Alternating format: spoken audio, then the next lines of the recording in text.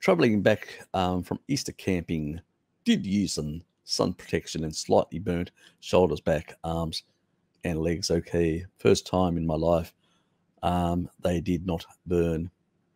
Yeah, look, it takes time. Eventually, you'll notice you'll get, you won't get any burning. You'll get to the stage where I can stay out for 5 hours, and not get burnt.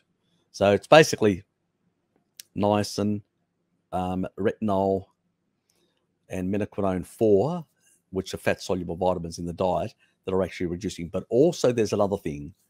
The more years that pass, the more you turn over your cells, the more you get rid of stored, damaged PUFA from your cells as you turn over the cells. And because you're on a low carbohydrate diet, you've got higher glutathione production, which means you'll recycle your your vitamin C and vitamin E, which basically then will electron donor and stabilize that tissue. And so you will end up with less reactive tissue, because really it's, these really bad fatty acids that are oxidized and damaged, that have got less electrons that incorporate in your tissue.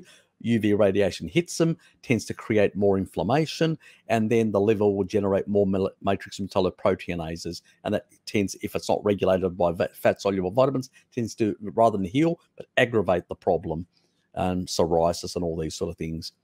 Anyway,